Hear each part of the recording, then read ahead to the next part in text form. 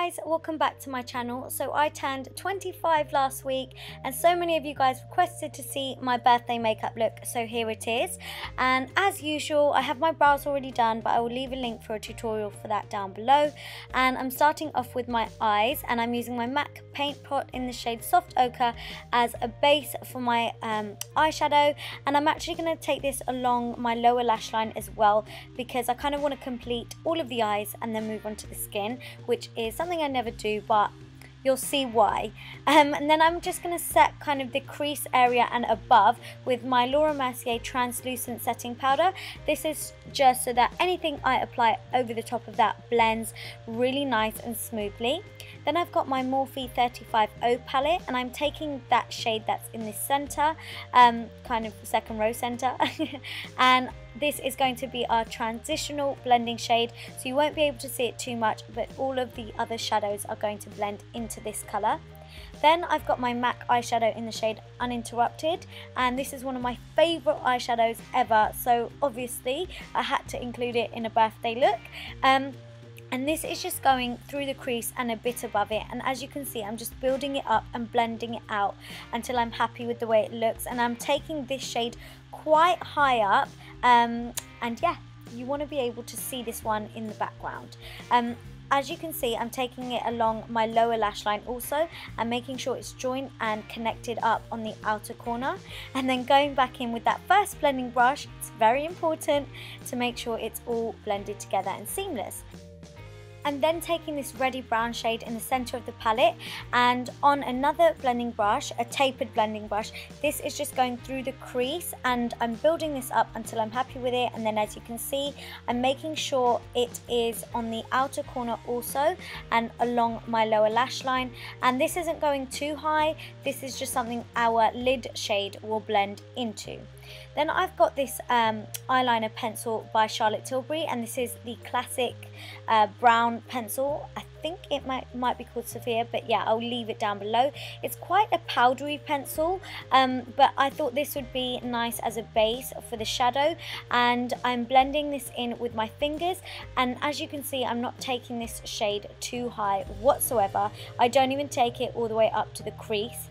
Then I'm just taking this other brown shade from the 35O palette, and I'm patting that over the top of where I have applied that pencil on the lid. And then I'm just taking the same blending brush that I used before in the crease, and I'm just blending the crease and the lid shade together.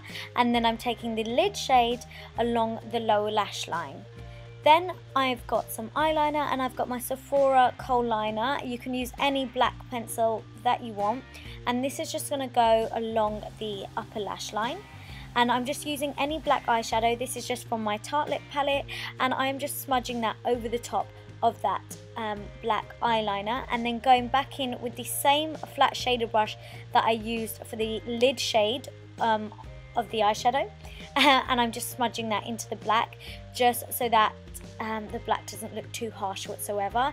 And then just running the black eyeshadow on an angled brush along my lower lash line. Anything we do on the top, we are doing it on the bottom also.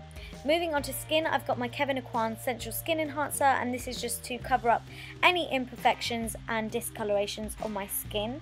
And then for foundation, I'm mixing my NARS Sheer Glow with my MAC Prolongwear Waterproof Foundation. And if you can see that I'm talking, I'm sorry, it's just because I was getting phone calls asking about my birthday plans, which were happening that evening. So yeah, as you can see, I'm just blending in my foundation with my damp beauty blender sponge. It's one of my favorite methods. It just makes your foundation look seamless.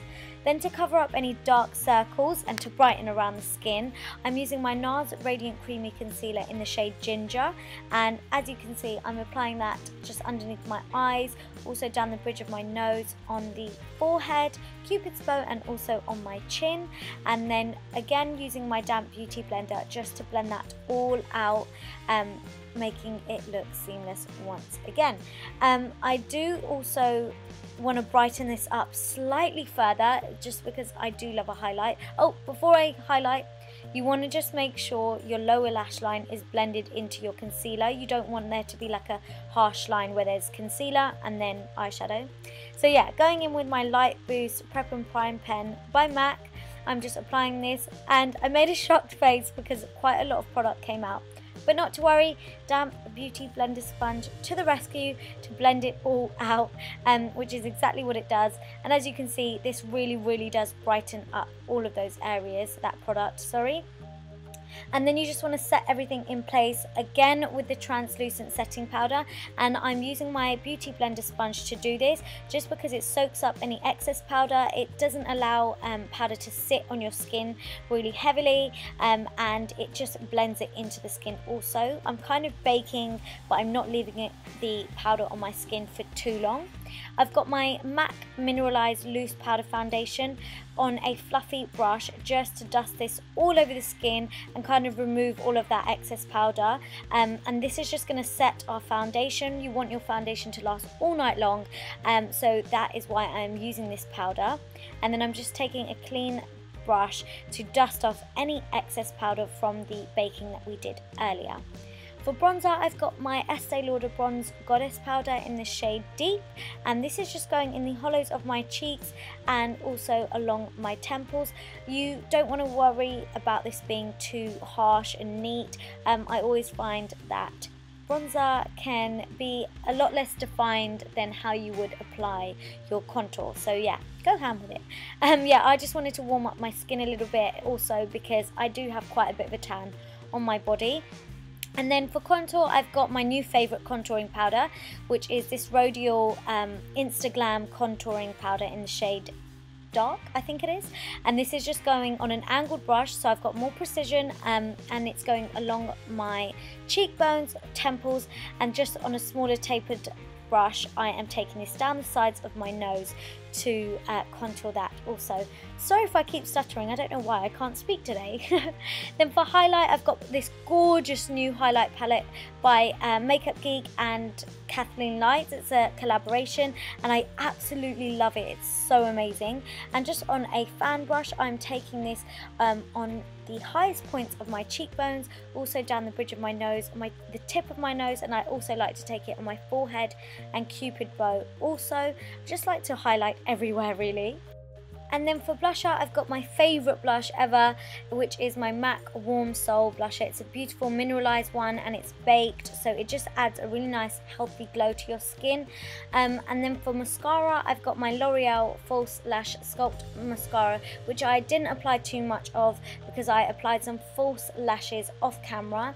I always find that when it's a special occasion, like a birthday or something like that, you end up using your favourite product, and that's exactly what I've done in this video. And then I'm taking that same kohl liner that I used earlier just along my lower waterline just to kind of complete the look. And as you can see, lashes are also already on. I'll leave the name of the ones that I'm wearing down below for you. But yeah, this just completes the eyes. And then for lips, I have gone with my Charlotte Tilbury Iconic Nude Lip Liner, and I'm just lining my lips with this, not filling them in.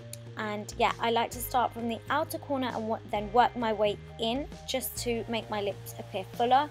And then for lipstick, I've got this liquid lipstick by Huda Beauty, and this is in the shade Venus. It's one of my new favorites. I absolutely love this, and it's also so comfortable to wear.